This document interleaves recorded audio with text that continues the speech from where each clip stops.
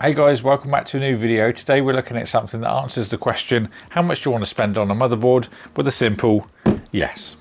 Before we get into it, this video is sponsored by Software Keep. Software Keep is the go-to source for the top-selling software products, including a whole range of popular operating systems and productivity suites, including the latest versions of Microsoft Office, Windows 10 and Windows 11. Customers can trust in the unbeatable prices, lifetime product guarantees and 24/7 365-day customer service. Downloads are made super simple with their digital download service, and you can use code JA20 to save an additional 20% on your order. With a website backed with loads of 5-star reviews, Software Keep is sure to provide an exceptional shopping experience. So visit the link in the description box below to get started.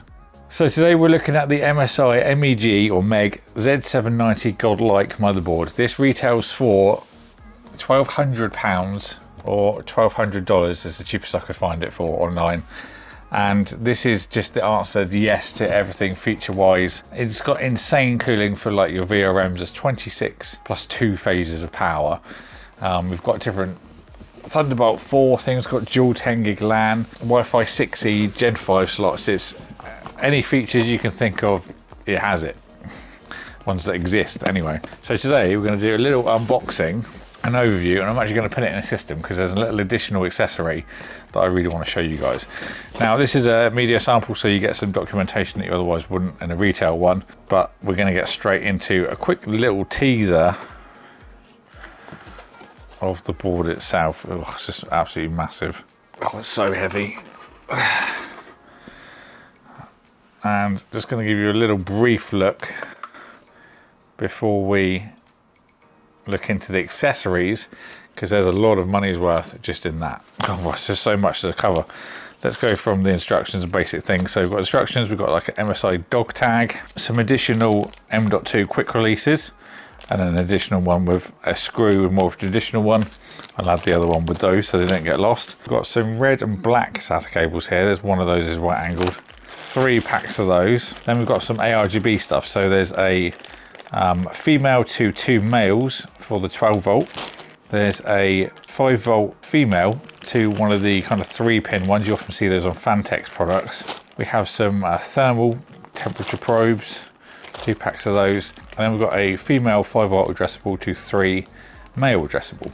Over here we have a DisplayPort to mini DisplayPort. This does have Thunderbolt with 40 gig, so you can use that if you wish. So there's one of those cables there. This is a USB 2 extension by the looks of things. A USB-C to type A cable. This is for this little box that I'll show you in a moment. Another DisplayPort for Thunderbolt, and then we've also got some antennas for Wi-Fi 6E. There's a MSI thumb drive with loads of drivers and things on. And last but not least, we have this little screen. So on the Z690 GODLIKE, they had it all incorporated. It was up by the DIMM slots, and you could do different things like touch screens and COC stats and quick controls and stuff like that.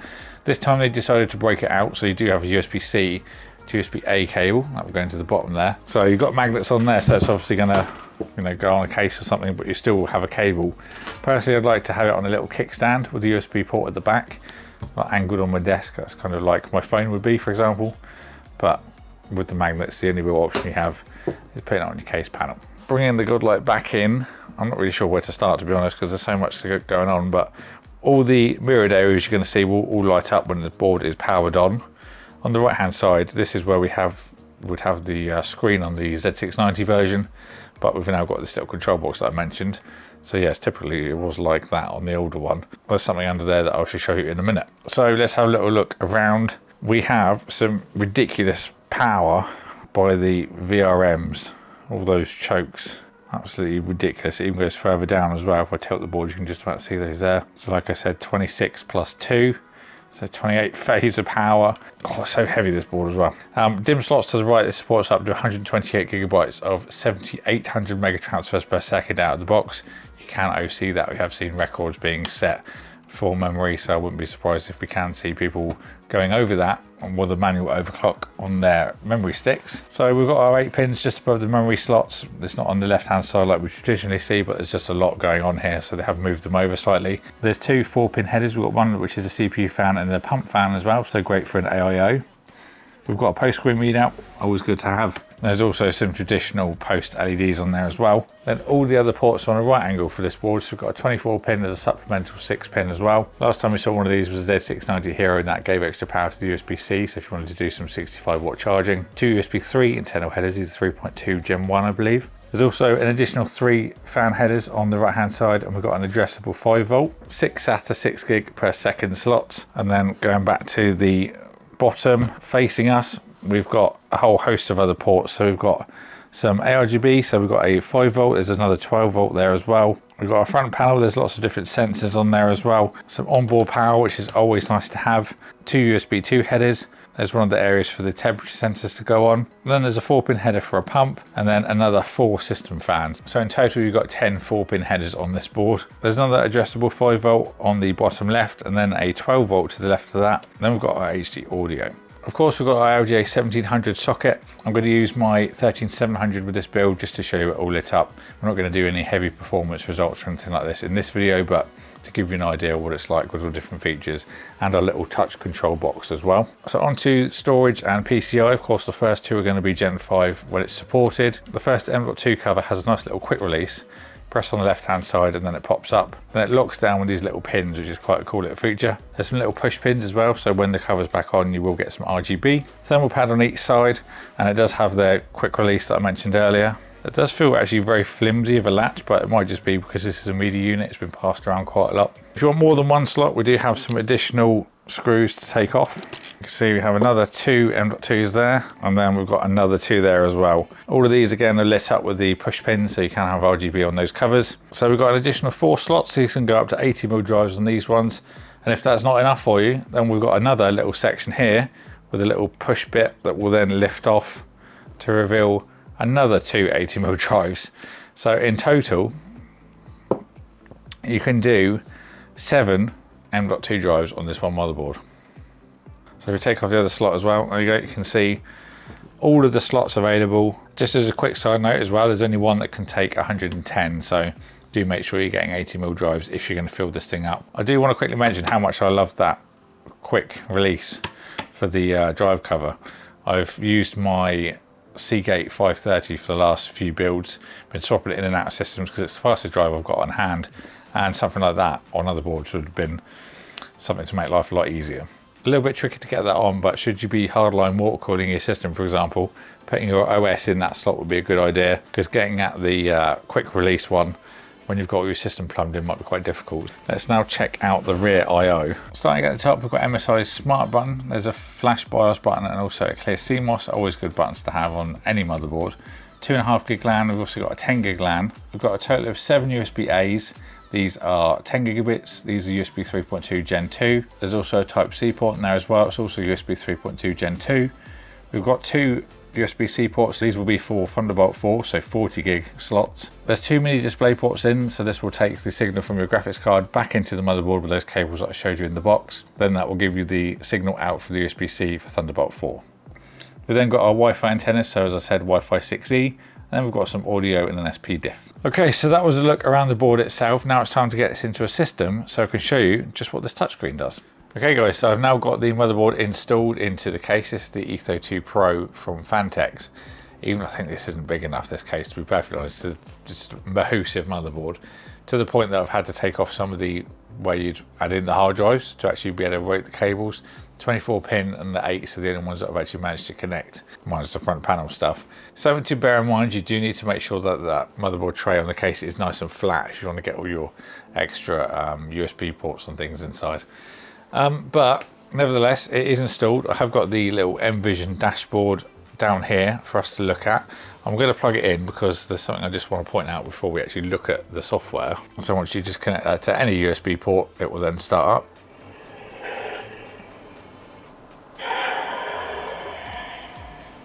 And do a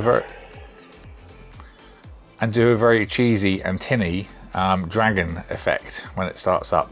Really not a fan of that, to be honest. I think where you're paying £1,200 for a board, you expect everything to be the highest of quality, then you hear a little tinny effect like that.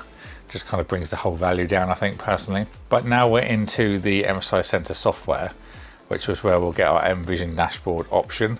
That's something you do have to download if you haven't already. It's very much like the MSI AO that we looked at before.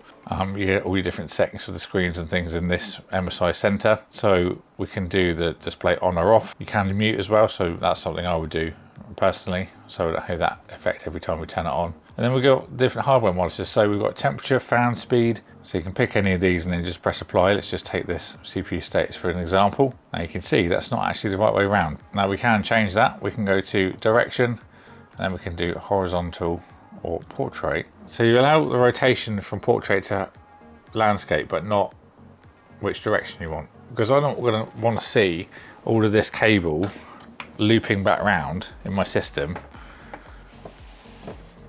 that goes underneath it, or have to like tuck it underneath, for example. I'm going to want to have it as little as possible, which is just the end barrel there that goes into the actual thing. So there we go, just a bit of extra cable to look at as well. Anyway, going back to the settings and things, so it will cycle through what you've picked. So for example, let's pick some voltages, go for the CPU voltage, apply, to then display what we've chosen to show from the software. So we've got our core temperature,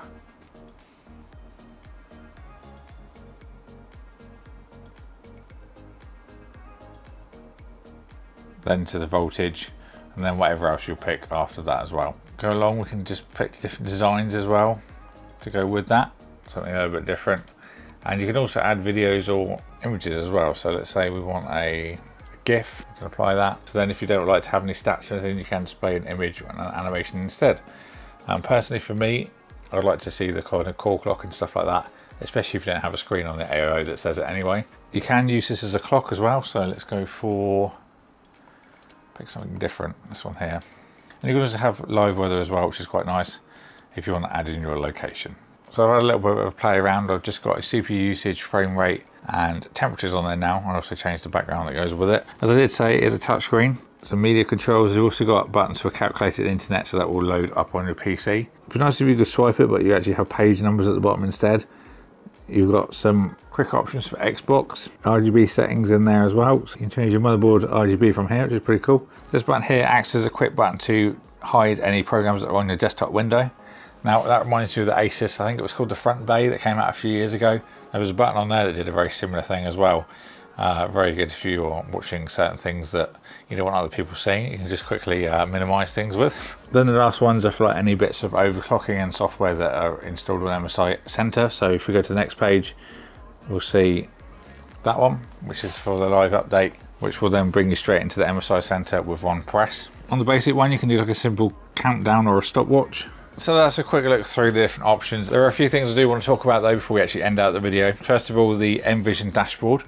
Cool little nifty thing. I think it's certainly easier than having it on the motherboard like we saw in the Z690. But there are a few caveats with it. I'm not a fan of the sound effect at all. I think it really does bring down the value of the overall package. And then the USB cable not giving us a rotation for, you know, being able to flip it 180 is a little bit of a downside. If you could do that, then you could use a right angle USB-C port, so you'd hardly see any cable at all. You could just really get that really short, so you don't have the you know, the length of the normal standard cable. Price wise, £1,200. I can't really see the ideal person that this is for. Do you love gaming that much that you need a £1,200 motherboard? Maybe.